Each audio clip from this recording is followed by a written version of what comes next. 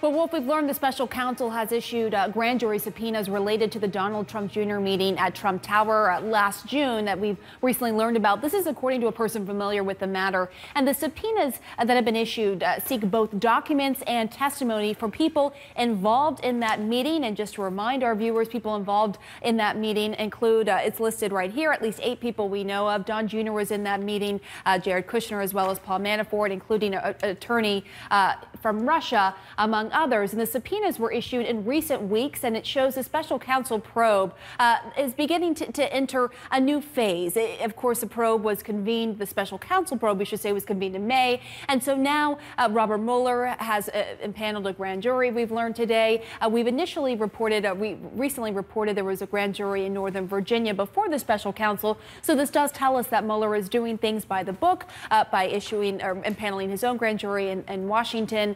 And it shows that he wants to now pull records and ask for testimony as well. The White House special counsel, Ty Cobb, issued a statement on the report of a new grand jury being impaneled. Let me read a little bit of that statement. Grand jury matters are typically secret. The White House favors anything that accelerates the conclusion of his work fairly. The White House is committed to fully cooperating with Mr. Mueller. Former FBI Director James Comey said 3 times the president is not under investigation, and we have no reason to believe that has changed.